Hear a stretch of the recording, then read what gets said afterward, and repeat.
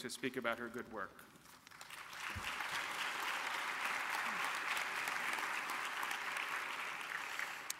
Thank you very much, and thanks for having me. I guess I should really be thanking you for getting up early and showing up. Most of you, I know, had celebrations last night, so I appreciate your open eyes this morning. I'm going to talk to you about One Health a little bit, and so those interactions between people, animals, and the environment. And I thought, just to get us started off, because we are talking about moving forward, these guys are trying to move forward, probably also early in the morning. And I wonder if we think about it from a public health perspective and a One Health perspective, thinking about the animals and the people and the environment, who's at most risk in this picture? How many people would say it's the guy with the green cap in the front? Probably most of us, when we first look at this, we would think, oh yeah, that guy, he's going to run into that 800-pound sea lion, and there might be some trouble. Some of you, if you are coming from the wildlife perspective, you might say, I'm worried about the sea lion. He's going to get, trampled by all these triathletes. The guy in the back, who can actually see what's going on, maybe is most worried there. He might decide not to move forward in that scenario. But really, when we think about it from a disease perspective and a One Health perspective, they're all kind of at risk, probably most in this current situation, from leptospirosis. Because we know that sometimes people urinate while they're moving forward in a triathlon. And the people in the back, again, that blue cap guy, may be the one at most danger. The sea lions also get lepto, and of course the environment receives it often from domestic animals and other kinds of coastal runoff. So just to break the ice a little bit more, I think we're all in a place where we're dealing with the media and we're dealing with public perspectives, and that's good for us in some ways, as you know, because we think about understanding how now our parents understand what we do for jobs, right? Because they know about diseases that transmit between animals and people. But also there's a lot of misinformation out there. And so how do we manage this incredible pool of emerging diseases and existing diseases, maybe expanding their host range, and not scare people, but also make sure people understand their risks? Well, I work, as I mentioned, at this interface, and I think it's really exciting, but we have to think about what's driving the emergence of disease. And so when we think about land use change and human population growth, how that brings us into contact with animals and more intimately in contact with our environment, we realize that there can be this enhanced flow of pathogens. Of course, that leads to potential health risks for the animals and the people. And then, though all those things, especially in the developing world, change livelihood impacts and economic pressures.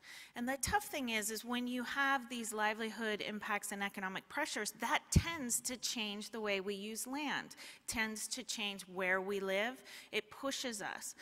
It forces migration and changes things. That starts this whole cycle going in an even more tense way. So you can feel that whirlpool starting.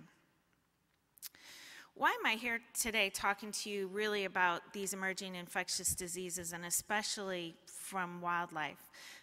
Well, I think most of you know that the majority of emerging infectious diseases in people are zoonotic, and 75% of these can be traced to wildlife origins.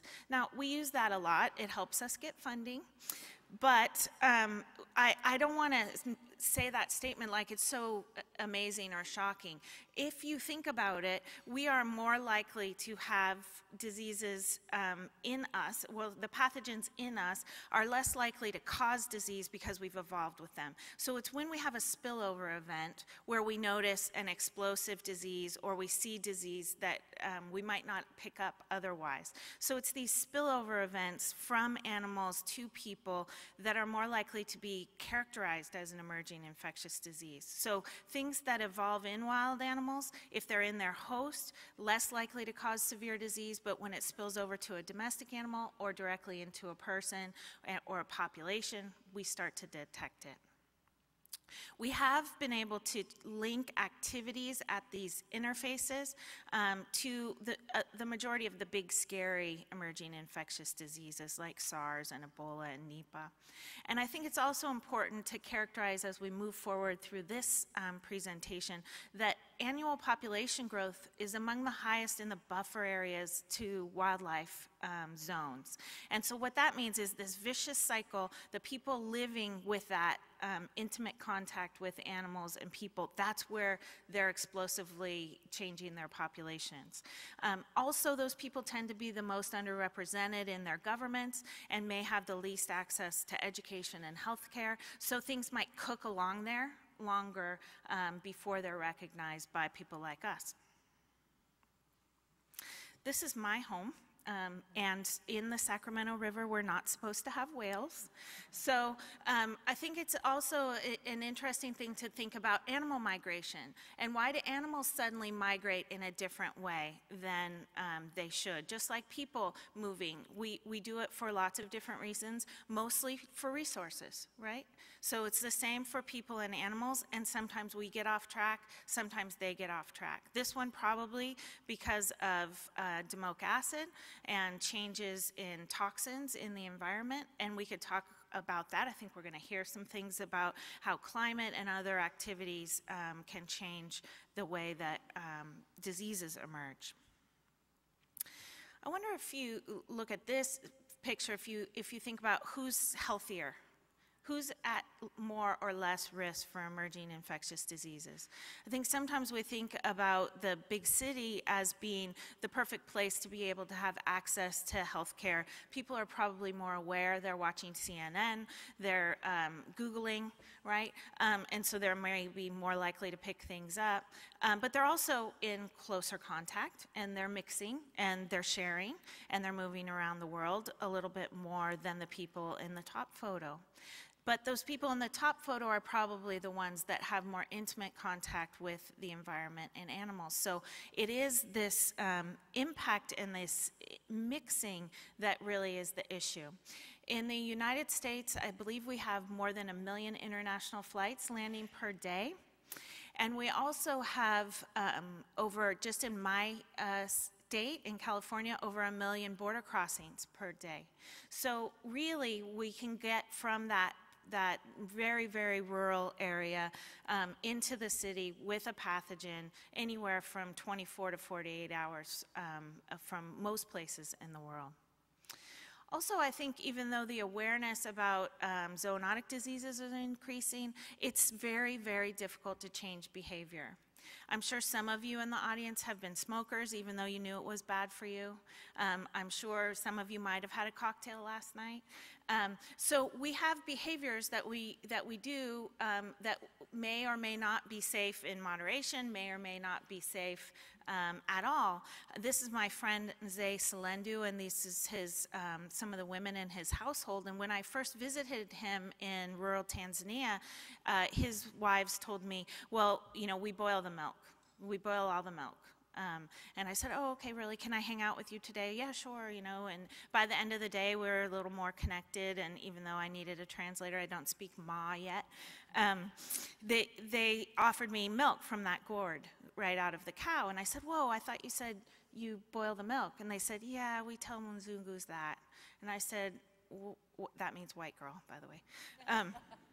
I said, why do you tell me that? Well, we know you think we should boil the milk, that it's better for us. I said, so you're aware? Yeah, we're aware there's risks. Our cows aren't sick. They're our pets. Just like probably some of you let your dogs or cats get up on your bed. Some of you, I bet, even secretly let them lick your mouth, give you kisses, right? So same with them. My pet is healthy. I love my cow. This is part of my family. They're not going to get me sick, right? And, oh, by the way, for hundreds to thousands of years, we've been drinking raw milk, and we don't think we get sick. So in working with them and testing their cows, and also they said, you know, people they study us, but they don't come back and tell us what our animals have. And so in working with them and testing their cows and coming back and showing them which cows were infected with brucellosis and which cows were infected with tuberculosis, they started boiling the milk from those cows. Okay, so a little baby change, and really truly for the babies. They really boil the milk for the babies because they don't like the taste difference. So they started to change a little bit, but more because it wasn't just some academician or public health person coming and saying, you should do this. It was working with them and showing them what was going on in their household. Now, the real thing we told them was they should kill those cows, but they wouldn't because they're their pets. So we have to think about different strategies. But my friend Mzee Salendu recently died of tuberculosis in his bones. Okay? And he was the head of that household. So now they're thinking about a little bit more significant behavior change because he was their patriarch. But I wish we could get to a place where you don't have to have that personal attention and personal tragedy to change behavior. And that is really the challenge, I think, for all of us here today. Back to zoonoses. If we think about how this works and we think about wildlife, as things cook along in wildlife, they may spill over to other wildlife species, and you may get a blip that is potentially detectable as an emerging infectious disease. However, often we don't monitor wildlife that well, and things get scavenged and cleaned up very quickly in wild lands by other predators and scavengers. So we probably won't pick up diseases in wildlife that are important for public health by just looking for outbreaks. Where we're more likely to pick up those outbreaks is when we see that spillover event to domestic animals or people. And what we don't want to do is we don't want to keep going with the current scenario. And I'm sure some of you have been in this situation and have been frustrated about how long it takes to really go from the first case of disease to actually detecting it and confirming it. If you can confirm it, if it's an emerging infectious disease, that may be impossible with our current techniques. It's not impossible, but improbable. And so then the response period is very, very small. And in working with the United States Agency for International Development, they were paying a lot of money, billions of dollars, to send vaccine overseas to be used for this very small window of opportunity. So really they were sending vaccines after the fact. And I think they wanted to change their strategy. And so what we're trying to do with the Emerging Pandemic Threats Program of USAID is change the way we look at outbreaks and be better prepared for them, but not just prepared for response, but be watching. Now, how do you watch for things that haven't emerged yet? I think that's the big challenge. One thing we can do is we can get behind that curve and start to understand more about what's out there. And the other thing we can do is to find new ways to pick up those new emerging pathogens. So what we want to do is understand what we're looking for and how we're looking for it so that when there is that first case, we narrow this detecting and confirmation window so that our response has the likelihood of having an impact. Okay, so the challenge for the overall Emerging Pandemic Threats Program is to develop this strategic framework for identifying and responding to pathogens of pandemic potential that have not yet emerged. That is a big challenge, and that's what we've been faced with, I was tasked with a couple of years ago. So I'll talk to you a little bit about the way that we've approached it. We have a wonderful consortium. Some of the members are here today and on the panel, so we'll talk about that a little bit as we go. I'm really only going to talk to you about one piece of that puzzle, and that's what we call the PREDICT project. It's all caps. USAID likes acronyms. It is not an acronym. So, and I didn't name it, but we maybe are predicting something. Mostly we're looking for stuff. So we'll talk about that. But we are working only internationally because, again, USAID only is allowed to work internationally. So we could talk about that in the questions if you want, about domestically what this means. But I'm going to use the examples from very low resource countries, 20 countries around the world. And I think what we're finding in those extremely resource limited settings are some things that we can really learn from and use here that are cheap. And that's always an issue when we're trying to figure out how to do surveillance. These are the countries we're working in, and as you can see, they're pretty much, you know, in tropical areas, except China. We're working in the more tropical part of China. And how we do our surveillance system, this one's an acronym for USAID SMART. So it's strategic, manageable, adaptive, responsive, and targeted. Clearly, in 20 countries, we couldn't afford to just go and look for everything in wildlife that might spill over into people. So we developed a strategy that's very targeted by using mathematical modeling and information gathering systems, and then intensive field studies at those interfaces that I mentioned, and then laboratory investigations that then feed back into the models. And this is kind of our strategy. I'm going to take you through the first kind of pale pink box, the initial surveillance targeting, to explain really how we're doing that, how we're gathering the information. And then as we move through our system, obviously once you find a potential pathogen, there's a lot more work to do to get to the place where you know how to prioritize it for response and follow-up. We started with risk mapping. This risk map is actually a finer scale of the Jones et al. Hotspot modeling for emerging infectious diseases. And I think that was a really good first start. And Peter Daszak and the modeling team that was involved and helped to put this work together is on our team and leads our modeling efforts. And as you can see, the redder areas are the places that are kind of matching up with what I showed you on the previous map as the hotspots of where we think diseases will emerge. But this model is really coming from the literature and where diseases have emerged in the past.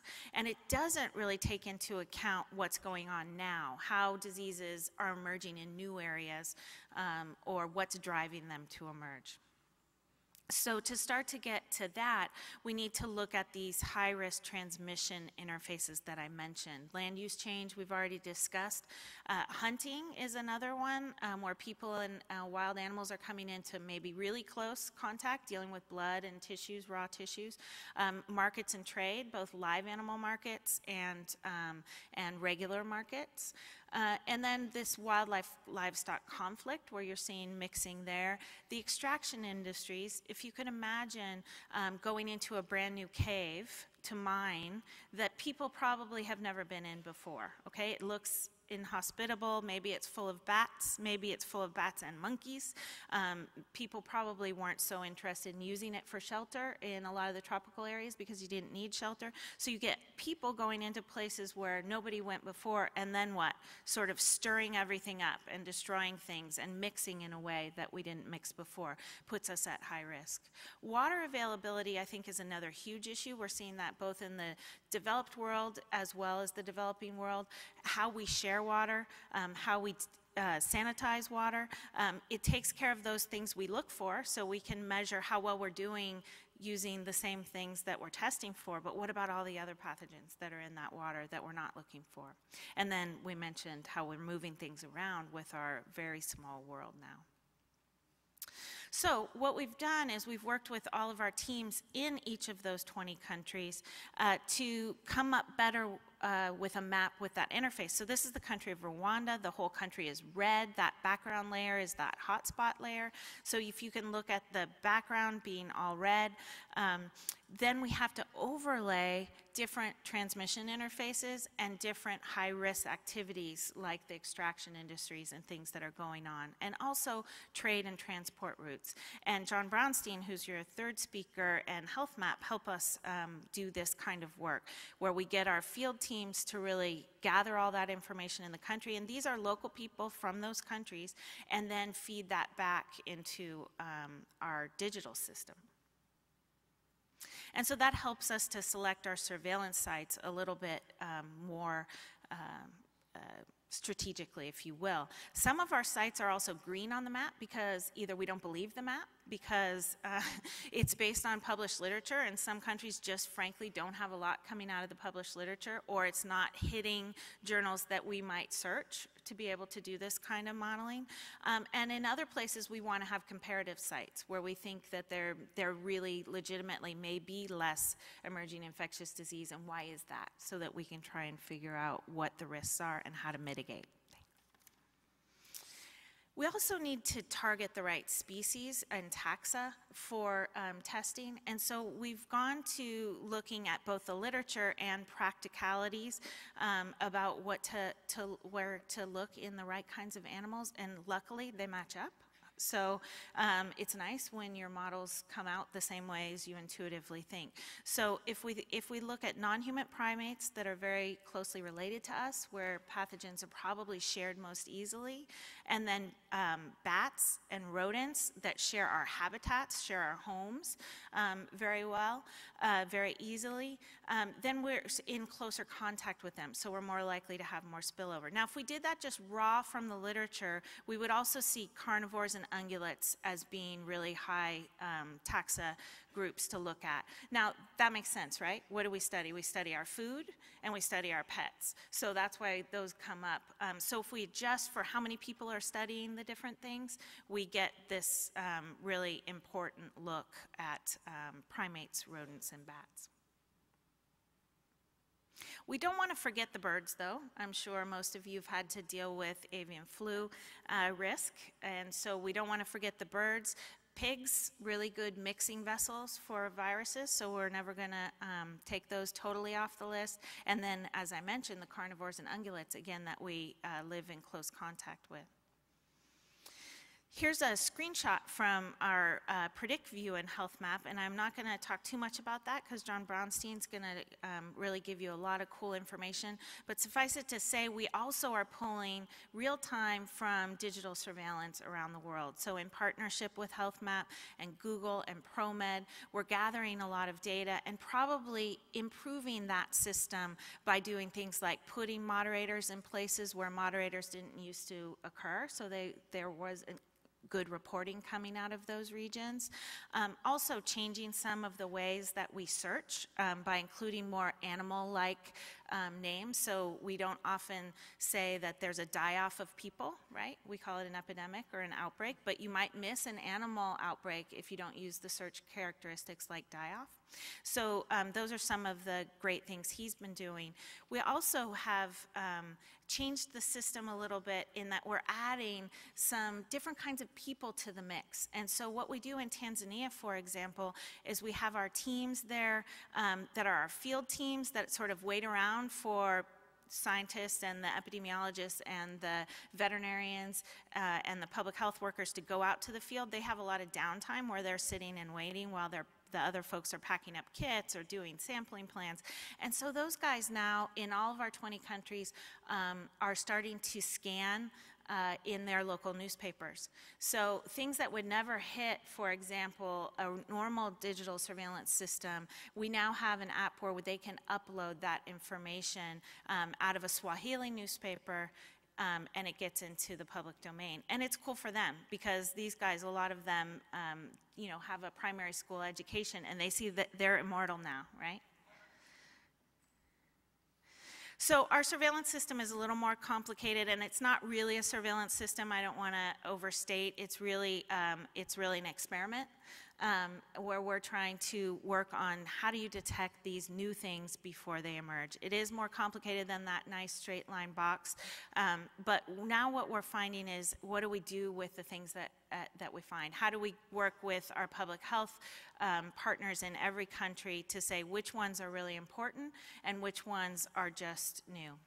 And one of the ways we're doing that is we're only looking for the ones that we think are really important. We're only looking at those viral families or genera that have in them a pathogen that has caused a major epidemic or a pandemic. Okay, so, and then we target those to the taxa that we're studying. So we have developed universal controls that we can send to our partner countries. We have sent the first control, which has 12 viral families in it, and we're now just sending a second control that has 10 more, because doing PCR testing has been a major limitation in a lot of these places because they don't have controls. So what we've done is we've changed our strategy. So a traditional virus detection and discovery strategy would be either first, if you had sick animals or people, to rule out the 8 or to 20 diseases that you think are important in that area that might have that symptomology. And then, if you don't find it, go to something like deep sequencing. That costs, if you don't find it in the first 8 to 10 tests that you run, that costs about $3,000 per sample, okay? If you do find it in the first 8 to 10 you tested for in these resource-limited countries, that can still cost you about $500 a sample.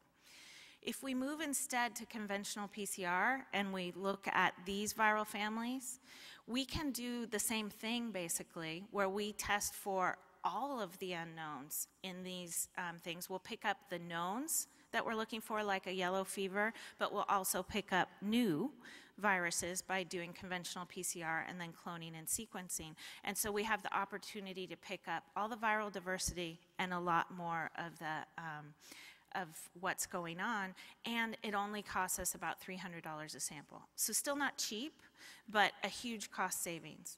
And I guess my message here is, why don't we do that here? I had a mystery disease. I was in the hospital for over a week. I had 104 fever for 3 weeks. They couldn't get that fever down, almost died. I was released from the hospital with, hope you get better. And so I'm sure some of you as well have had situations, or you have to deal with that situation. When conventional PCR is easy, cheap, every laboratory can do that.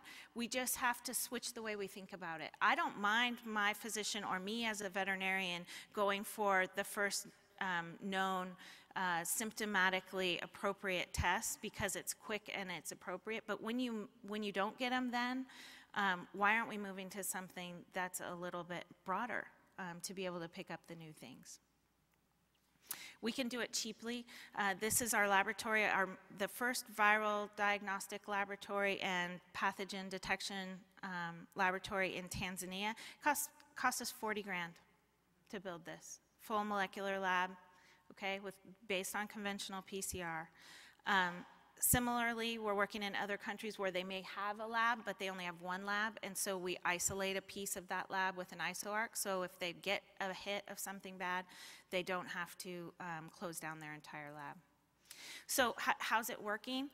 We've trained over 1,000 people in laboratories and animal sampling and handling. We've been able to get testing up and running, started in 17 labs. We've collected over 25,000 animal samples. It's actually much, much more than that, but some animals we test, we get 1 sample, some we get 9, but that's the number of animals. We've already discovered 150 novel viruses, some of those really interesting and important, like new retros, new rhabdos, a new clade of Ebola, okay? And we've documented human pathogens in wildlife and animal origin pathogens in people. We think early detection is key to control. And I just want to put in a last plug for One Health, because I think it is a comprehensive way to look at some of the issues that you all have to deal with on a regular basis. Finally, I think working together, we're more likely to solve some of these really tough problems. Thanks.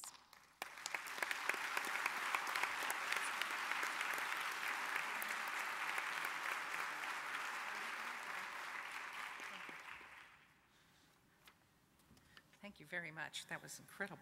I'm never going to drink milk again. No, I'm just kidding. Our next speaker is Dr. David Fissman, who's an associate professor at the Dalla Lana School of Public Health and the Institute for Health Policy Management and Evaluation in Toronto. He's a unique epidemiologist who studies the intersection of epidemiologic method and infectious disease surveillance and control, and in particular the intersection between climate change and changes in incidence and distribution of infectious disease, including vector-borne and zoonotic diseases, as well as water and foodborne diseases with environmental reservoirs. And I find this very interesting as the public health point of contact for drought 3 years ago in Georgia.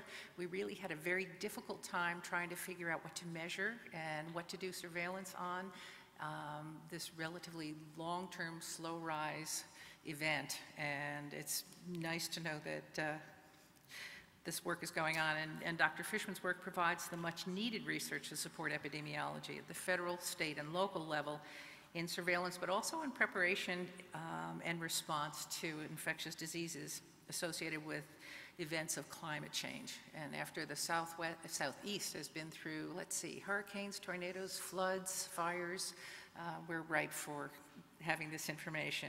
His talk today is going to be on models or muddles, climate change uncertainty, and future infectious disease threats. And the random fact about him is that he has a brand new 13-week-old baby girl. Kids and dogs. Thanks. That's a very kind and probably excessively kind introduction. And I messed up my title, so we're getting off on the wrong foot. But models and muddles is better. Okay. So here's what and I'm not checking my email. I'm just going to do this so that I keep myself to time. All right. So what I'm going to talk about is just in broad strokes talk about climate change, some concepts, trends, and projections related to this whole idea of climate change. We'll talk about the intersection between ecology and infectious disease dynamics, easiest to talk about with reference to vector-borne diseases, which may be priorities in the areas where you work. But it's also important to remember in terms of water and foodborne pathogens, as well as generally pathogens that have environmental reservoirs. And I'm going to speed through so that we get to what I think is the most important points to close, which is, as with so much else that we deal with in public health, ultimately the vulnerability to climate change related impacts on disease dynamics is going to fall predominantly on populations that are already maximally vulnerable, and it's important to think that through. So what we're talking about here in terms of climate change, in terms of the basis, and this is not controversial science, we've had a remarkable increase in anthropogenic greenhouse gas emissions since the Industrial Revolution kicked off in the 18th century. So we're dumping many tons of carbon dioxide and methane into the atmosphere as a result of economic activities. If we look at World Mapper, many of you are probably familiar with World Mapper. It's just a cartographic program that will distort the surface areas of regions to represent a given attribute proportionately. So if we look at the world represented on the basis of carbon emissions, what we see is that, I'm going to use the arrow maybe, whoopsie-daisy. What we see is that high-income countries are actually disproportionately dumping carbon into the atmosphere, less so from China over there, although they have a very large population. What we can see, this is from Gapminder, is that carbon emissions are very much a function of per capita GDP in a given country, and that's bidirectional. So the bigger your economy is, the more stuff is going on, the more stuff you're making, so the more carbon you're dumping. But the richer you are, the more you get to play with, fun little devices that also have carbon footprints, because you get to have all this stuff. So there is this fundamental difficulty in terms of dealing with climate change, which is that at its base, this is an economic issue rather than a health issue. This is a bit of a sharply worded Doonesbury cartoon where this character is talking to this businessman who's saying, look, the science is not in doubt. Where I come down on this is that I don't want to hurt my short-term earnings on the basis of potential losses that are well off in the future. And I totally respect that perspective. We're allowed to disagree on time horizons and how we value current costs versus future costs. That's a legitimate debate to have. What I don't think is a legitimate debate to have anymore is the degree to which this is actually a phenomenon that's happening. So there's room for debate on policy. I don't think there's much room for debate anymore around the reality of the science. If we look at global mean temperatures, what you see, this is from the IPCC fourth report, Intergovernmental Panel on Climate Change, fourth report. What you see is they've represented this quite nicely. You have this sort of sharp takeoff in global mean temperatures. They've sort of done the poor person's spline here for any statisticians in the room. They're basically fitting least squares regression lines through this curve at shorter and shorter intervals. And what you can see is that the red regression line has a lowish slope, and then the orange is a higher slope, and then the yellow is the highest slope. Basically, this is a simple way to say, look, global mean temperatures are increasing. They're increasing faster and faster. And in fact, if you look at the bottom part of this figure, and I apologize for my technical incompetence here, if you look at the bottom part of this figure, these are climate models. The pink are models that actually incorporate the impact of greenhouse gases on global land and ocean temperatures, and the blue outputs are from mathematical models that ignore greenhouse gas changes. And what you can see is, I mean, I don't do climate modeling, I do infectious disease modeling, but sometimes you find that there's a parameter that if you leave it out of the model system doesn't work anymore. You put it in the model and all of a sudden, voila, the model system works. So that's an example of that. It's very hard to explain the empiric data without invoking anthropogenic greenhouse gas emissions. So the IPCC has written volumes and volumes and volumes, obviously. Buried in there are regional projections, and the projections for North America are several pages long, but to boil them down into a nutshell, the projection for what we can expect in the US and Canada over the next number of decades is increasing temperatures, increasing rainfall, but also increase in drought and wildfire. And that sounds obviously mutually exclusive, but the idea here is that when it rains like crazy.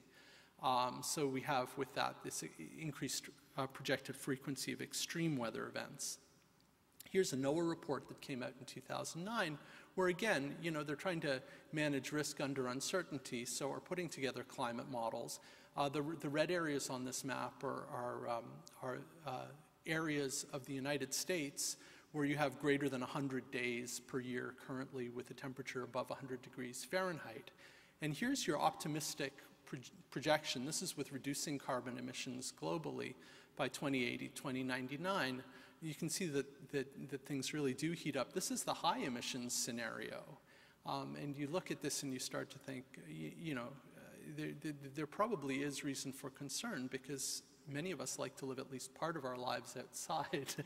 So, at any rate, a lot of this is already a reality. As I say, global mean temperatures have been rising for decades. Global average sea levels are rising, and northern atmosphere snow cover is falling, which has this sort of crazy feedback effect where the dark ocean then becomes more radiant.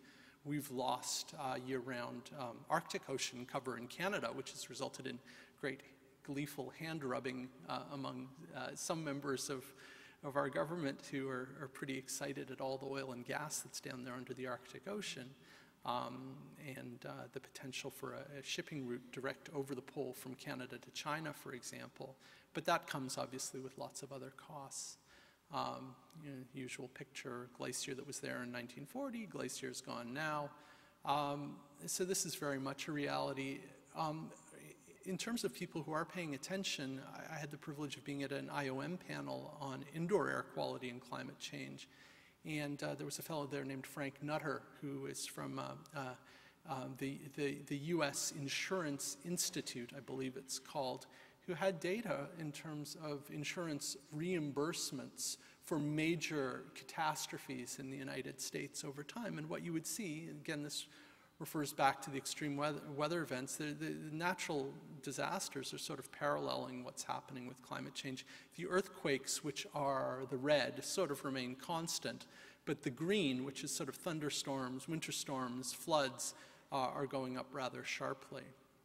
So ecosystems are complex biological systems with living and non-living components. Obviously, the non-living component includes the physical environment, temperatures, water availability, ocean pH, frequency of extreme weather events that can, result in acute changes in temperature, acute changes in sort of physical forces. And when you change the non-living component of an ecosystem, you can expect that the living component will adapt, either if they're, super smart like us, via building things or coming up with new tools or coming up with new strategies, or if they're maybe not so smart, like a bacterium or a protozoan, but have very short generation times, maybe Darwinian selection can help you to adapt to that. So we can expect that if we push a thumb down on the scale in terms of changing the physical components of ecosystems, the living components of ecosystems will also undergo dynamic change. So from a public health point of view, many of us are thinking about direct health effects of climate change.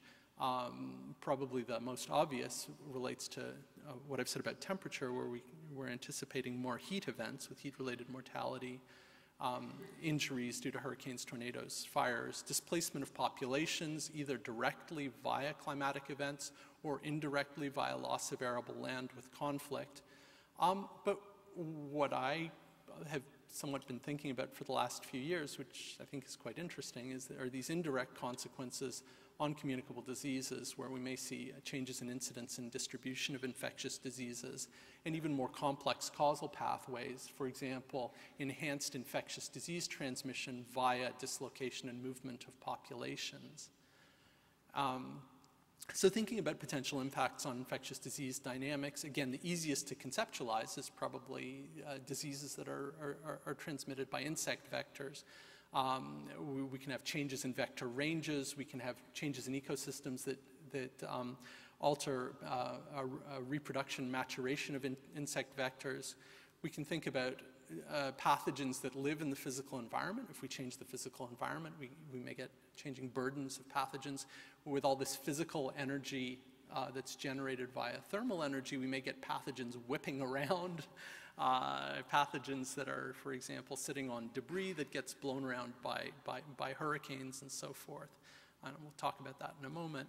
And then we may potentially see changes in communicable diseases, which I'm actually more or less going to leave alone because it's not really clear what the direction of that effect is. So I'll focus mostly on vector-borne disease. This is not that hard to conceptualize, especially for a Canadian who grew up, in the 1970s when it got really, really cold in the wintertime in Canada, not like this past year when we were sort of sunbathing in March. So the current scenario, or the former scenario, for a disease like West Nile infection, for example, this is a picture from my colleague Amy Greer. We have snow melt, we have overwintering mosquitoes who are living in, their merry little catch basins. They wake up, lay some eggs, larvae develop. We may have some transovarially infected larvae that grow up into infectious mosquitoes. We have this mosquito-bird amplification cycle, and then at the tail end of all of this, we have so many infectious mosquitoes that the bridge mosquitoes start biting people, and by August, we're seeing West Nile infections in humans as sort of collateral damage of this mosquito-bird amplification cycle. In a warming scenario, we have onset of spring temperatures coming much earlier, so the eggs get laid earlier. Larval development is thermally sensitive, so the larvae grow up faster. So basically the amplification cycle is just going longer. So the opportunity to amplify up to a given level and then have bridge vectors bite humans and infect humans just becomes that much greater temporally before we have sort of this autumn or winter freeze. For ticks, Lyme disease was an exotic infectious disease in Canada until recently. When I was in medical school, I graduated in 1994, and our teaching at that point was that you could only get Lyme disease in Canada if you went to a place called Point Pelee Park, which is a peninsula that juts down into Lake Erie, and it's at the same latitude as Northern California. And at this point, we have fairly widespread Lyme activity. Part of the issue is that you have tick vectors that need multiple feeds between spring melt and the fall sort of freeze up in order to achieve their lifetime goals as ticks and make new baby ticks. So you need this tremendous temporal space between spring and autumn in order for ticks to actually complete their life cycles. And as that sort of climatic elbow room has become greater and greater, we've seen ticks now able to complete their life cycles further and further north. This is from a colleague at Public Health Agency of Canada, Nick Ogden, who tried to do some climate modeling related to where we might see Lyme in Canada, under different scenarios. This is sort of a middle of the road, neither optimistic nor pessimistic scenario. And so what Nick is showing us is, by the 2020s, we might see it in Ontario, 2080s, it might be up in Alberta. But then, of course, some of you have seen this. This is from Calgary, where we had a case of human granulocytic anaplasmosis, which shares the Ixodes tick vector of Lyme disease, in an 80-year-old gentleman who came into the emergency room at University of Calgary, who hadn't traveled outside of Calgary in a number of years and was walking his dog in local parks. And we know now that we have tick-borne disease that aren't supposed to be there, well north of what the projections were. If we look at the United States, this is sort of a standard map. We made this out of some data that the CDC has online in terms of state-level Lyme disease counts. So looking at risk quartiles, as has been pointed out, John Kerry country tends to have high rates of Lyme disease. You have Lyme disease rates going up in the US, but if we look at the rate of change within states, the states that are going up are farther north, the states that are sort of not really changing much are in the middle, and then we have some decrease in the southeast, which again may relate to climate effects. Looking at the latitude of state centroids as a proxy for how far north you are, what you can see, this is just a meta-regression plot from those same data. We were asked by a reviewer to kick out the southern states. So we kicked out the southern states, and it's the same effect. You sort of have this latitude-related change in incidence rate ratio year on year. We can think also, so that's sort of over the longer term with longer periods between sort of spring melt and fall freeze up. We can also think about more acute short-term effects of climate change. This is work by Jonathan Soverow, who was an epidemiology student at Harvard when he did this. Jonathan managed to get a couple of years worth of West Nile infection data from different states from the US CDC, and then looked at this using a case crossover study design, which we don't have time to go through in detail, but suffice it to say this is a way to control for underlying seasonality of risk. And what we basically do, you can think of this as a self-matched case control study where each case day is actually the case. It's not the person who's the case, it's the case day. And then we look at temperatures upstream or precipitation or whatever our exposure is upstream from that case period. And then we pick a control period. And what's funny about this design is we actually have random directionality of the control periods because you basically introduce bias if you always look backwards. You always look upstream when you have seasonal diseases. At any rate, this is work that Jonathan published in a couple of years back, looking at Lyme risk, at West Nile, risk for individuals based on lagged precipitation, lagged temperature. And what you can see is that as you go back, temperature seems to enhance West Nile risk, probably in a bunch of different ways. At longer legs, probably via speeding larval development. At shorter legs, by getting the mosquitoes all hot and bothered and having them bite more. Figure C shows the impact of heavy precipitation, which is also somewhat predictable. When you get big pools of water, you've all of a sudden got these wonderful breeding areas for vectors and so forth. We've gotten very interested, my little gang has gotten very interested in El Nino recently. There are a bunch of different ocean oscillations that happen. One of the interesting things about ENSO, El Nino Southern Oscillation, is that a lot of the effects represent a bit of a microcosm for what we're expecting to see more regularly with climate change. So extreme weather events, geographically variable, but elevated temperatures, more precipitation, and so forth. And El Nino events are irregularly spaced, so it becomes kind of a nice natural experiment. We've been playing a little bit with National Hospital Discharge Survey data, where we can look at, for example, vector-borne diseases. And this is what's called the distributed lag model, which maybe, if I can't figure this out, maybe. I have to point it at that. All right, well. Okay, so that funny squiggly thing that looks like someone fluffing out a blanket, what that is over there, yonder, in that corner is lag. So time 0 is today. That's the month that we're studying. Time 12 is a year ago. And what you can see is the ENSO index we're using goes on a scale from 3, which is very El Nino-like, to -3, which is very La Nina-like. And what you can see is as that El Nino index increases, the relative risk increases. That's 1.8 at the top, not 0.8. But you actually have this bimodal hump where last year's El Nino index also seems to matter, presumably setting the stage for, this includes both ticks and mosquito-borne diseases, setting the stage for populations next year. And so we can use approaches like this to look at lagged effects that may mimic what we see with climate change. I'm getting close to time, so I'm going to zip through physical environment. 10 minutes? Okay. Physical environment and disease transmission. So let's think about water and foodborne disease. Many of you who work, particularly if you work in local public health departments, will know what a big deal foodborne illness is.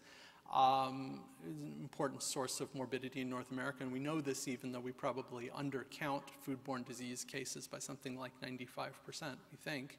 And we have bacteria, protozoa, viruses that cause a variety of enteric illnesses. A clue to their sensitivity to environmental conditions possibly relates to the marked seasonality of these pathogens. So you can somewhat, in Toronto, you can somewhat set your watch by norovirus season. If you're vomiting, it must be December.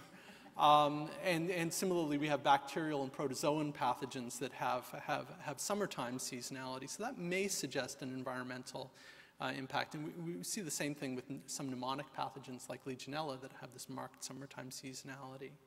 And that may happen sort of in terms of elevating baseline risk, but also coming back to these extreme weather events, large waterborne disease outbreaks have been linked to extreme precipitation events that we think are supposed to become more common under climate change scenarios. So this is basically, we made this out of data from a woman named Dominique Charon, who some of you may have heard of, who works at the Canadian version of USAID, which is the IDRC, which is the I can't remember what the acronym stands for, International Development Research Center. And Dominique was very interested in, have any of you heard of the Walkerton water disaster in Canada? So we had this terrible, very large verotoxigenic E. coli outbreak in a small village called Walkerton, which has widely been ascribed to the fact that we had 2 drunken idiot brothers running the town's water supply. And the Cable brothers, this is all out there. There's a commission report you can read about the drunken idiot Cable brothers, who realized that if they just, for their water testing records, if they just wrote zeros everywhere, it would take less time away from their drinking. So the Cable brothers have sort of been demonized. But what Dominique pointed out is that what you also had going on in Walkerton around that time, on this backdrop of municipal incompetence, was 50-year rainfalls and 100-year rainfalls. This is a heavily agricultural area, a lot of cattle in this area, a lot of people in rural areas drinking from wells. And so the environmental correlate, you can't prove causation, is that there were tremendously heavy rains which may have washed environmental contaminants into people's drinking water, and we'd taken away that public health seatbelt in this particular region, allowed this disaster to happen. On a smaller scale, although presumably a lot of this was missed, we can think about an event like Hurricane Katrina that was sort of whipping salt water all around the southeastern United States with these reports of unusual Vibrio infections, non-cholera, non-toxigenic Vibrio cholerae, and other Vibrios occurring in the wake of Hurricane Katrina, so to speak. And we probably can anticipate that we will see unusual outbreaks or clusters of infectious diseases in association with extreme weather events related to generation of aerosols, inoculation via air or waterborne debris, There's data from Australia on melioidosis, which is sort of a tuberculosis-like illness that's seen in tropical areas. That it's an environmentally abundant pathogen, Burkholderia pseudomallii, if it's still called that, I hope, increases in incidence following monsoon rains, where presumably environmental contaminations being blown around. South Asian tsunami, we saw reports of clostridial infections and atypical mycobacterial infections after that extreme event, where again, debris and water are getting into people's skins and into people's living areas. We can think of this. This is a figure that was drawn to describe how cholera dynamics might change under climate change. Now, cholera is a person-to-person transmitted disease indirectly through an environmental intermediate. And what these authors were suggesting is, if we think of the reproductive number of an infectious disease, cholera may have or does have a thermal requirement in order to sort of stay abundant in estuaries where salt and fresh waters mix, and that you may actually drive up the staying power of Vibrio cholerae in those waters by increasing water temperatures, and might, as a result, see increasing cholera incidence. Legionella is not a communicable disease. It's an infectious disease that's not communicable, but that also has an environmental reservoir.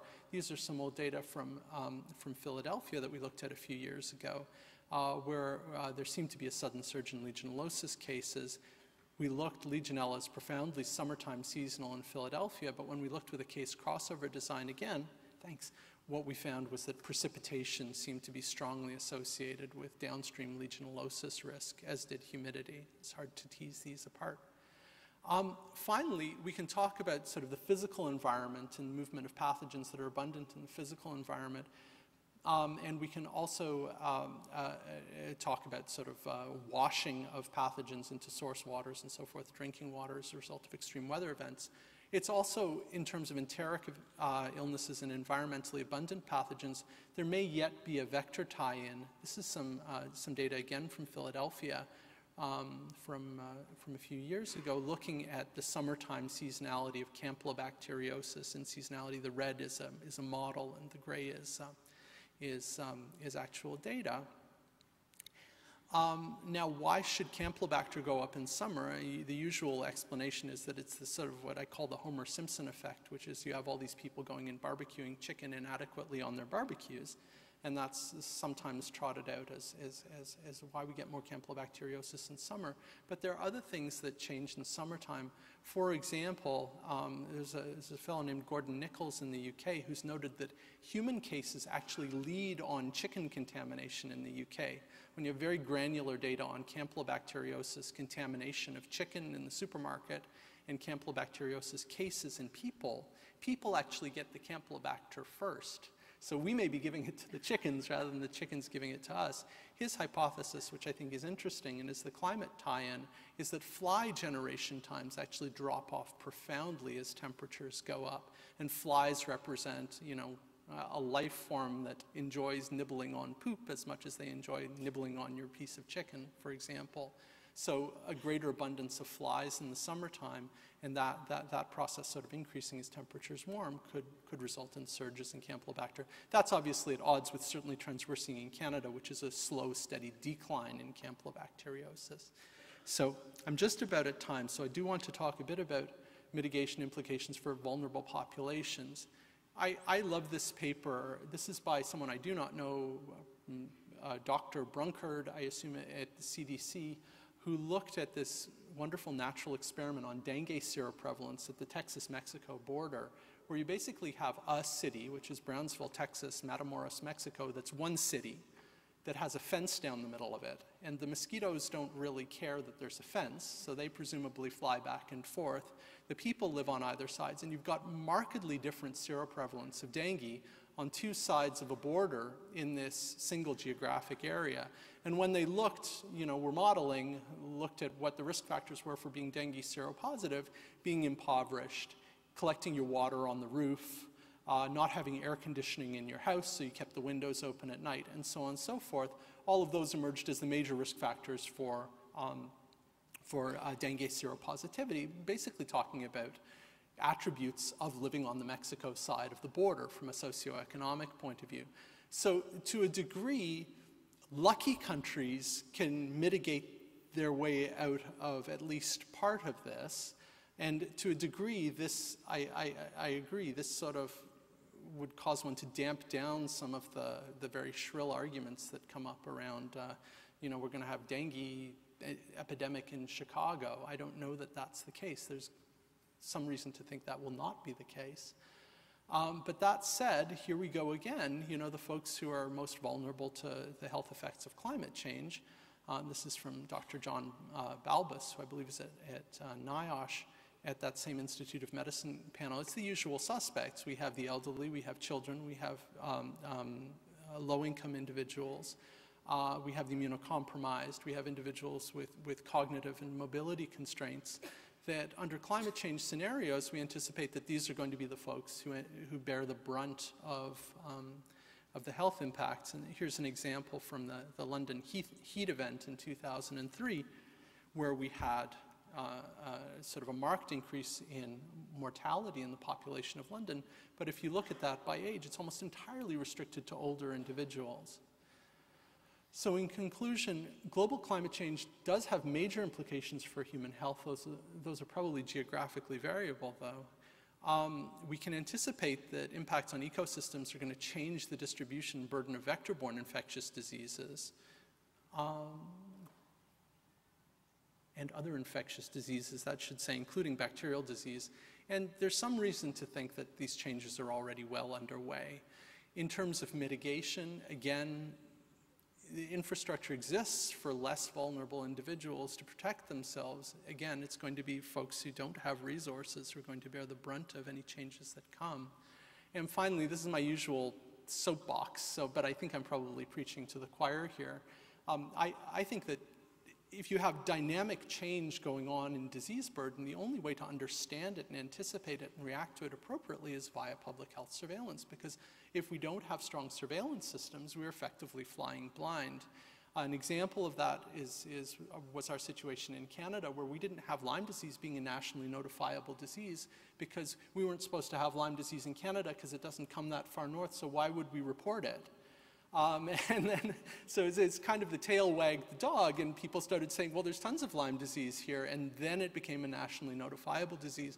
But wouldn't it have been much smarter to think, well, we could be vulnerable to Lyme disease, so maybe if Lyme disease moves into Canada, we would want to know about it. So we had a bit of about a 10-year lag on Lyme becoming a relatively commonplace in southern Ontario, and Lyme becoming a notifiable disease. And of course, there are other diseases with potential climate links. In my context, these relate to echinococosis and blastomycosis that are not reportable, I don't think, in either country. So we are a little bit flying blind on some of this. And at any rate, with that, I will thank the many, many, many, many people who I have worked with over the last couple of years for making all of this possible and happen. Thank you.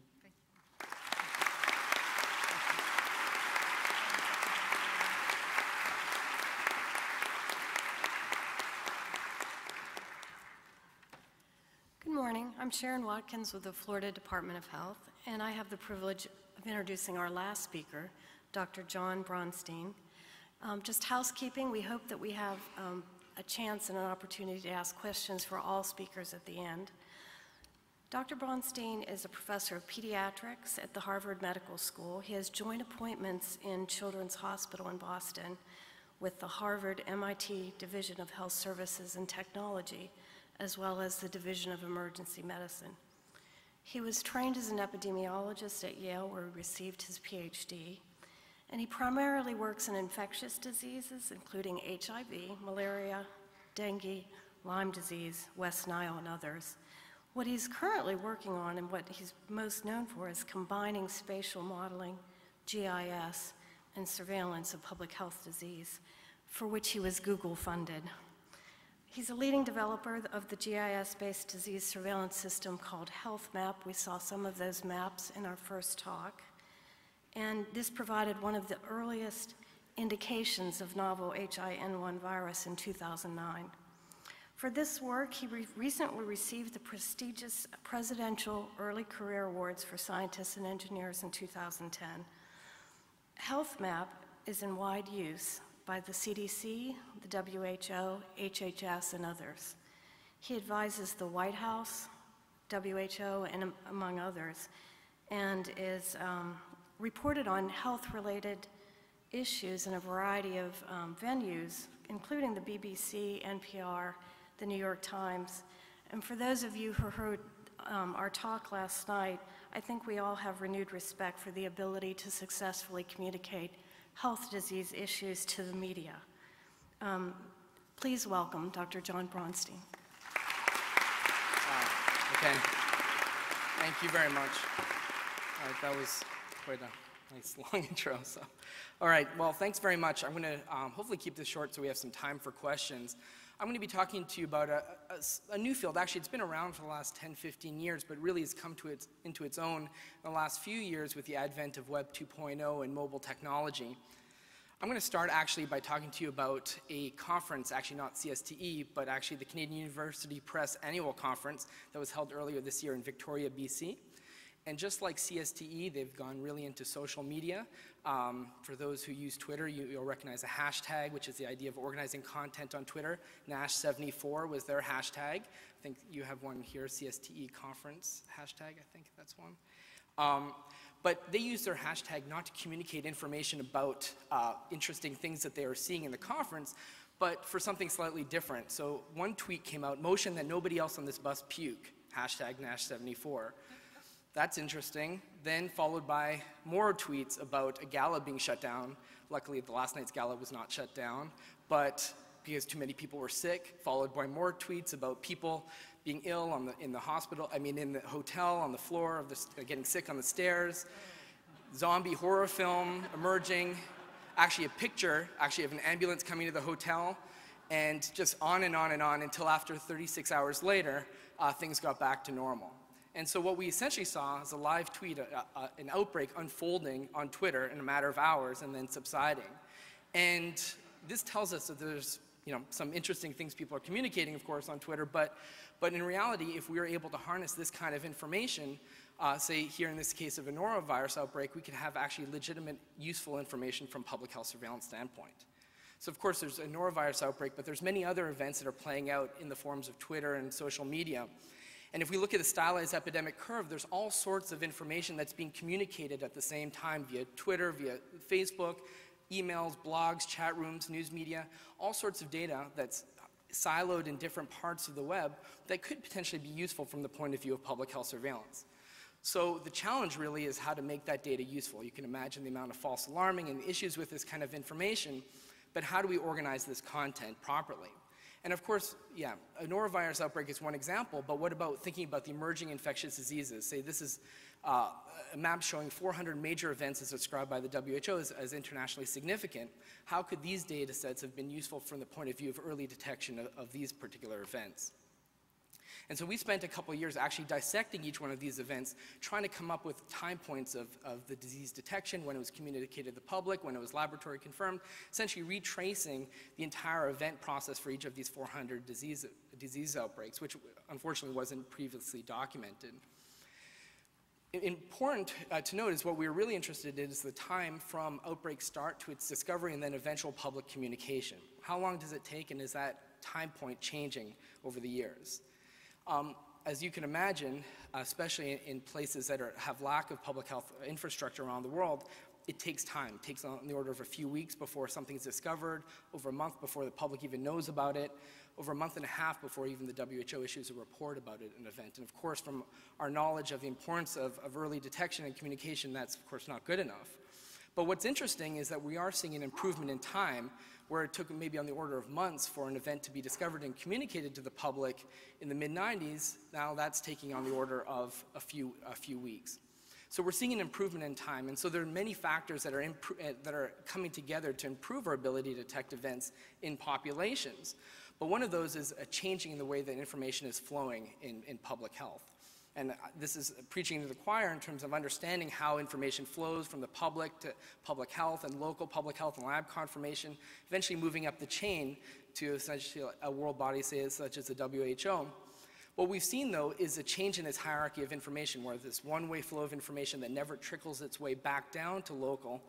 We're seeing a change with the utility of digital disease detection. The data that is outside these traditional channels, data that exists and is freely available and allows for transparency, is data that's improving our ability to know about events and communicate information. So the rise of digital disease detection isn't a phenomenon over the last few years, but it's actually been ongoing since the 90s. ProMed, we've heard a couple mentions of ProMed already, the first infectious disease social network, truly, because that was the idea of communicating among a group, an informal group of 50,000 infectious disease experts around the world. GFIN, which is actually a Canadian product, the Global Public Health Intelligence Network, was the first idea of crawling the web looking for news reports of infectious disease. And since then, there's many groups, governments, academic groups, even companies that are coming together to think through how to meet this challenge of this incredible data that's out there on the web that one can organize information and make useful, and people are taking all sorts of different perspectives on this approach. So I'll just talk from my perspective in developing a system called HealthMap over the last 6 years, with the idea that we wanted to essentially be Google for public health, organizing all, and in fact funded by Google to do that eventually, but the idea that we could organize all the world's content on public health issues, on emerging events, organize that information in real time, and make that information available to all stakeholders. So not necessarily make it a login, password protected site that only ministries of health could access, but really make it available to anybody who is interested in emerging disease, and actually make a very specific effort to engage consumers in public health issues. This is our local public health link that allows people to see essentially like the weather.com for disease events in their neighborhood. It's not at the level of weather.com, but we're trying to get people to care a little bit more about the diseases that are happening in their neighborhood, and I'll give you some ways that we're trying to do that. So how does the system work? So how does a tool like this even become useful? Because there's so much content, there's all this data out there, how does one try to organize this data? Well, we tap into over 50,000 websites every hour looking for particular keywords about disease events. We do this in 10 different languages. Actually, it's going to be about 12 in the next week. We're doing this every hour, looking for particular markers of disease events in different news media stories, blogs, social networks across the web. And that results in about 2,000 new disease alerts every day. Now, you can think of the mismatch. If there were only 400 major events that were reported by the WHO in 15 years, there's a mismatch, of course, which is interesting, but also a challenge from the point of view of validation of this kind of data. Once we collect that information, it's precisely placed over 10,000 locations around the world. Of course, we're trying to take free text, data of discussions, people's talks, people's communications, whether it's news or in social media, and trying to turn that into a structured database that becomes useful from a public health standpoint. So organized by disease, by location, by number of cases, essentially turning a structured communication dialogue into an actual database that's useful from a surveillance perspective. You can also imagine all this data is incredibly noisy and hugely variable. So the idea is that we're trying to organize content, essentially like a Bayesian filtering process, like a spam filter in your email, where we organize across 5 different categories, where we're most interested in sort of breaking news or warning. Maybe there's an environmental situation that might lead to a disease outbreak in a population. So we're filtering out all content that's less useful from a surveillance perspective, and then organizing content. You can imagine the same event, same discussion over and over and over again in the media will be discussed, so we organize that content, cluster it, and then rate it. So essentially, I don't know if anybody has Netflix, but the idea is people can come in and rate their outbreak event, and we crowdsource that information, and then make that available on the map, on an interactive map. So our goal is, as soon as there's any communication about any infectious disease on the web, that should be on HealthMap within the hour. One classic example that was mentioned in the intro was around H1N1. So in fact, the earliest report that we could document came not out of an official source, but out of a local news media, Spanish media newspaper talking about an unusual mysterious illness that was taking place in Veracruz, Mexico. This was weeks before there was any official confirmation of the cases in Southern California, and especially well before any Ministry of Health confirmation of the event. Now, this is interesting and exciting that we could say that, informal data, these kinds of information sources were useful, but in fact, it's easy to say that in retrospect, and, there are many different events that occur in our system, hundreds of respiratory events that occur that don't turn into a global pandemic. So what's a challenge for us is to think through what are the unique characteristics of these kinds of reports that would clue us into this turning into a global phenomenon. What's potentially more useful for the systems currently is that they provide broad global situational awareness. So because the system organizes content from both official and unofficial sources, we can actually provide a situational awareness view both for domestically but also for the world that provides a unique view. So for instance, we could provide a trajectory of H1N1 from country to country using the integration of all these data sources that is quite unique and different from what you might see from other sources of data. Now, domestically, so it's not just necessarily looking at H1N1 in a major event, but even minor foodborne disease outbreaks that are taking place can be potentially useful from this system. So, for instance, the CDC reports about 1,000 new events, foodborne outbreaks, every year. Now, once again, we see this mismatch because the health map is reporting about 10,000 new events. So you can see this either as a blessing or a curse, where we're providing this national view on foodborne disease outbreaks that aren't necessarily getting reported to the CDC, but are also may or may not be validated. So it's exciting in that we're able to provide a new view of data that's unlike anything else. At the same time, we have to think through how we're going to be able to validate this kind of information that is coming through these informal channels. So the way that we're trying to attempt to do this is what we think in the next generation of public health surveillance is an area we could term participatory epidemiology. So it's the idea of tapping into experts, public health officials, public health students even, but even the general community in trying to provide us input into what's happening in the community. So whether it's new events or validation of existing events, we're trying to build the public back into public health. So the first way we did this is through an iPhone app called Outbreaks Near Me, which basically is the idea that we can organize content coming from our system, but make it geographically interesting. So essentially, you turn on the app, and feel free to download the app now if you like, it's free. Give it a 5-star rating, please. So the people are very brutal on the rating in iTunes, by the way. So the idea is that you have location-specific information, sends a message to our server in Boston. We send back a message with all the disease events happening in your neighborhood. And this is just a screenshot from the iPad version. The idea is that turn on the app, you see all the disease events. But what's more critical to this app for our perspective is that actually you can start to report into the system. So you can report in a human event or an animal event and tell us anything. We didn't actually know what people would do. We just put that out there and wanted to see what people would do with it. And in fact, people started to actually download the app and actually use it. And so since there was some interest in initially over 100,000 in the first month, we built it for the Android application, and actually there is a new Android version that's in the Google Play Store now. We then, of course, recognized that people don't have smartphones, so we allowed people to call us a voicemail, and people actually have done that, or send us an SMS. They can use Twitter, so they can send us a message via Twitter, or even just report via the website as well, and people do that quite a bit.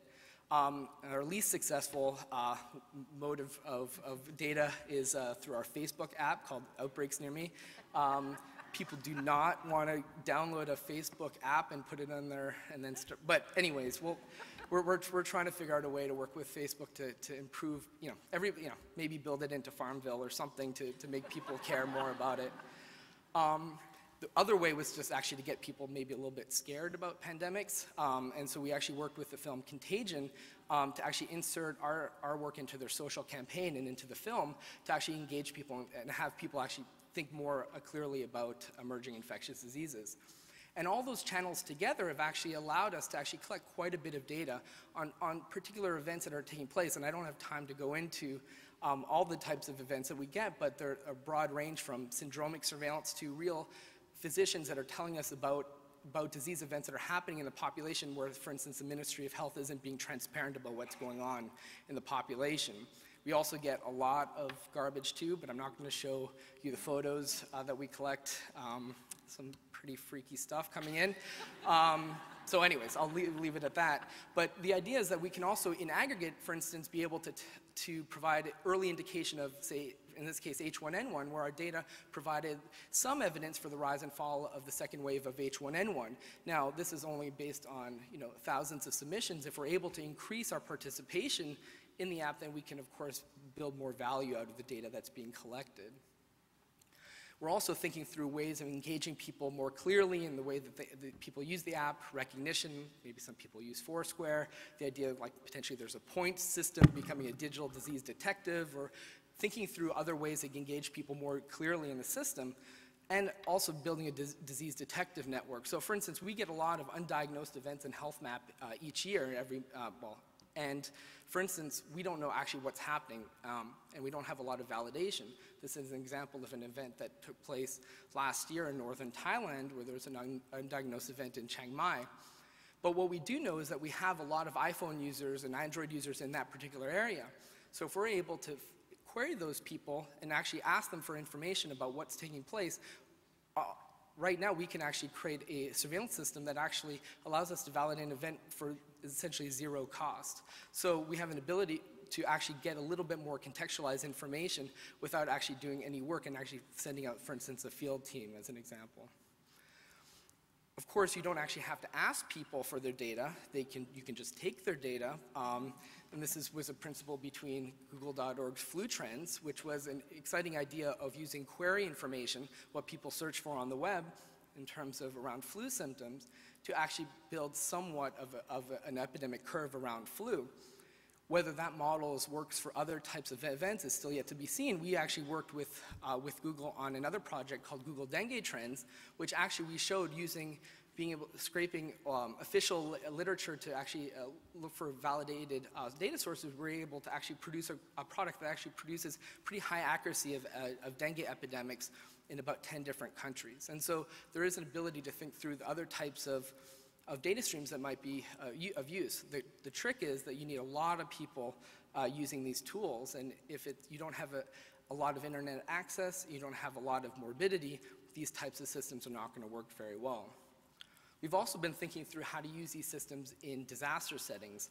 Of course, everybody here is familiar with the cholera emergence in Haiti. We spend a lot of time working with the crisis mapper community, trying to think through how to build a real-time map of risk in Haiti, and also not only just produce risk, but also integrate information on a basic public health infrastructure. We also recognize, and we attempted to do surveillance on the ground to get information not only about cholera, but about other disease events, and that was, of course, extremely challenging. And so we turned to other sources, and one of those sources was Twitter. And we thought about, well, can we actually mine tweets about cholera to actually think through whether that data is of use whatsoever? And in fact, we actually could build an epidemic curve of the cholera outbreak matching against some official data. In fact, we validated our models against David's work on cholera modeling using official data streams. What we found is that Twitter data was useful in the first two epidemic waves of cholera. Then people's interest sort of wanes, and so we don't actually have enough data to tell us something about the follow-on epidemic. But for the first two, we are actually able to provide some really early information about the transmission, the R0 for cholera that was highly within the range of what was that came out from official sources. So for a first look, for an ability to quickly look in an event and say, okay, what level of transmissibility are we seeing? Potentially Twitter data and other types of social media streams could actually be of value. We're actually trying to do a better job of Twitter surveillance. We actually just launched, in collaboration with Penn State University, a project called CrowdBreaks. You can go to crowdbreaks.com, which is this idea of organizing all the Twitter content, any discussions about any symptoms or diseases, and this was actually part of an HHS challenge that came out called Now Trending. And so we launched this product in collaboration, and essentially the idea, and this is also built into Health Map, the idea is that now we have contextualized information. Any event that you click on, you can actually see the amount of tweets that are going on about that particular event.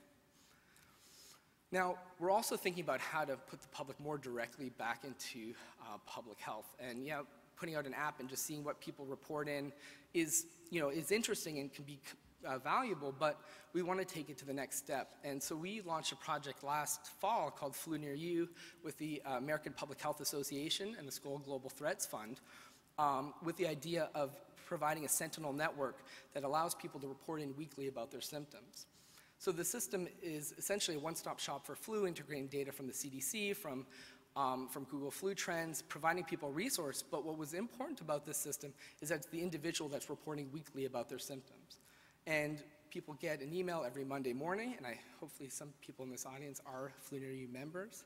But the idea is that you choose from a list of 10 symptoms, say whether you had fever, say when you had sick, and then within 10 seconds or 5 seconds, you're done reporting for the week. And then from that, we've actually started a challenge. The challenge is not over, so if there's people in this audience that want to get involved and recruit people into the system, there's actually a lot of money at stake. But so far, we've actually gotten thousands of people, actually close to 8,000 people in the system that are providing weekly symptom information, and then actually providing us very useful information. Now, of course, we didn't have a significant flu season this year, so it's going to make it hard from a validation perspective. But so we're still in the process of thinking through how to really utilize this information. And this is quite similar to efforts that have gone on in Europe and in Australia around sentinel flu tracking. What's also interesting is that the age distribution is not necessarily all skewed towards the younger age groups. We're actually getting a fairly decent representation of the population. As one might expect, there's a strong bias to 20-somethings, which there is to a certain degree, but we're getting a fairly good representation. We're also allowing people to report in about their household members, so we're actually getting detailed information about kids as well. And so from that, we're actually able to provide a fairly decent picture. Now, we have still a lot of work to do in terms of how this is representative, but there's a lot of promise for this type of a tool. And hopefully, well, not hopefully with the bad flu season, but if there happens to be one, we'll have a lot more engagement.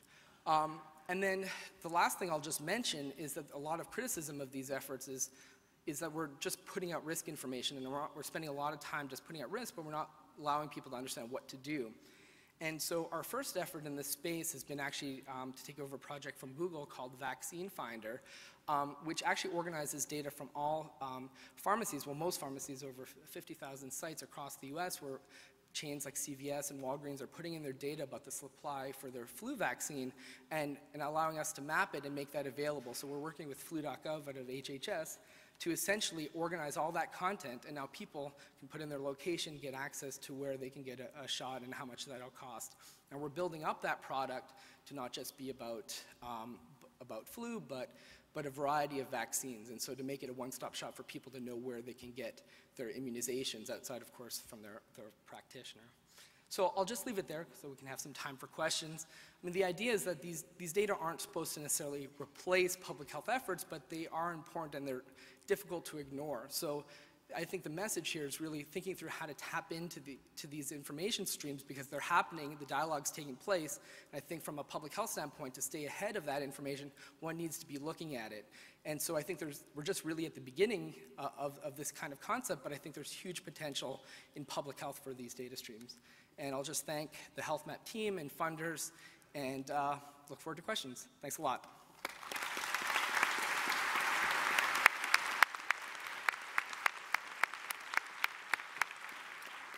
We started a little late. I think we'll have some time for some questions. If you need to go to poster sessions, please get up and leave, but we will also stay here. Is that okay with the speakers? That's okay with you?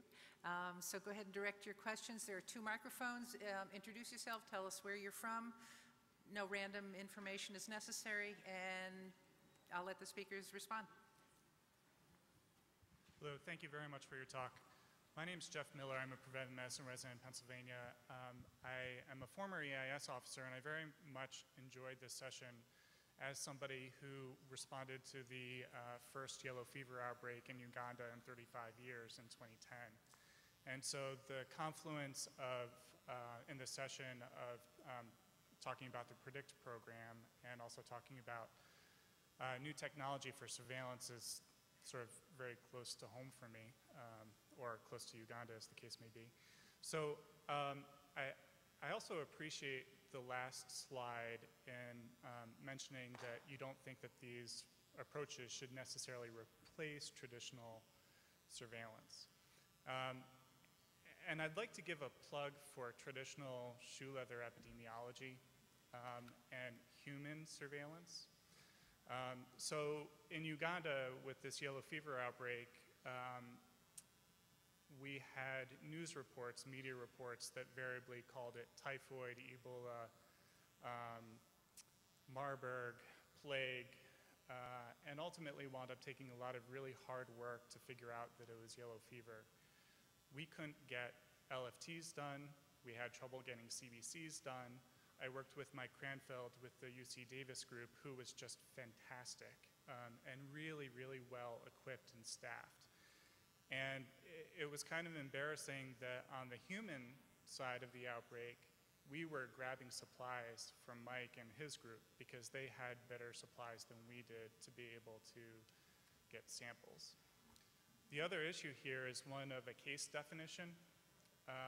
And certainly when you're talking about H1N1, where the prevalence is really high, the positive predictive value of your test or of your report is going to be much better. But we had people who were very concerned about this, quote, strange disease that was causing hemorrhagic illness. And our case definition, if you will, was so broad that we were catching people who had a bloody nose and were, coming in to the clinics. And so, ultimately the amount of yellow fever that we found was quite low. So just a plug for traditional shoe leather epidemiology. Thank you very much. I think we have time for a few questions. Hi, I'm Faye Sorhage. I'm the state public health veterinarian for New Jersey. New Jersey, excuse me. In my job, I'm involved with vector-borne disease surveillance recognition. And one of the things in the United States when West Nile hit was how poorly prepared most of our states were to do any sort of vector-borne mosquito surveillance, or even, mosquito prevention and control efforts. There was like zero capacity in some states. So some of that did get developed with grants from CDC, but now I kind of feel like the focus is falling off there, and we're actually, despite what you're saying about the increase in vector-borne, we're starting to lose our capacity in the United States for vector-borne surveillance and prevention and control. So I don't know if you all can answer this, but is any of these connections with recognizing what's coming, hooking up with universities to train more people in entomology and vector-borne disciplines, and hopefully stress to the states to provide grants to maintain vector-borne capacity? I guess that was kind of a big question. But. Is that me? Okay. I would respond to that in two distinct ways. One is that I think what's happened with West Nile probably relates to the fact, and I had the same experience. I was a public health officer in Hamilton, Ontario, which is a little city near Toronto when West Nile emerged. And we heard rumors and drumbeats that, horses were sick and that crows were on people's lawns. We had absolutely no infrastructure to integrate human and animal disease information. I think it's better now, but it's not great. Second comment, I think you're hitting on one of the meta challenges for public health, which is that we fight the last war, and then when the war is over, we sort of have and it's not necessarily public health units or jurisdictions that are to blame for this, but to a certain extent our funders are driven by screaming headlines and the crisis of the day. So if the good that you're producing, which we produce when we work in public health, if the good that you're producing is a negative, is silence, is non-occurrence of events, that's our product. We make disease not happen. There's a tendency over time for people to just think, oh, well, this is just the world that as it normally is. Disease doesn't happen, so why on earth are we funding these efforts when there's nothing going on? I think you see that. We have an interesting character, mayor, who's the mayor of Toronto right now. There have been some discussions about, these vaccine preventable disease programs when we don't really have that much of vaccine preventable diseases, So I think that's kind of a meta issue for us. In terms of clarifying what I was trying to say about West Nile, I think the initial emergence, what you saw there, and this again speaks to why it's so important to understand the whole ecosystem. What we saw in people with relatively high case counts, we had about 400 human cases in Ontario. That must have been just Armageddon for the birds.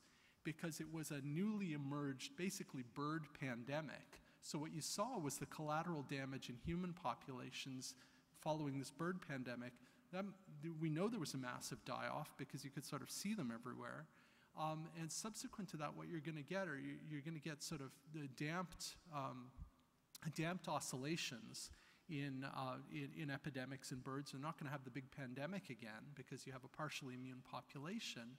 So what you're going to see are these spillover epidemics in humans that ultimately come to some sort of endemic equilibrium. Now, what I'm saying in terms of climate change is the level of that endemic equilibrium should go up. So I'm not saying that, the world gets hotter and it looks like it looked in 2000 or 2003.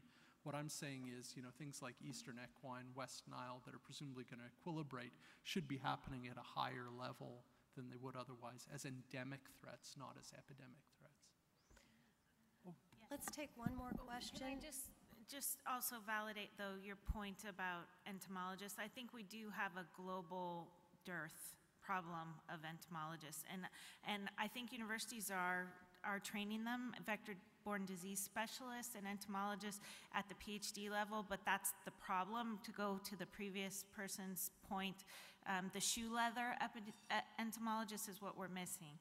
And we're not training them well because people don't want to get a PhD and then go back and identify mosquito species. They don't want to do it. So we probably need a training program more at a technician level for entomologists that will really be able to help us globally. Let's have one more question, and I think our speakers would be happy to talk after. Hi, I'm Erica Samoff from North Carolina.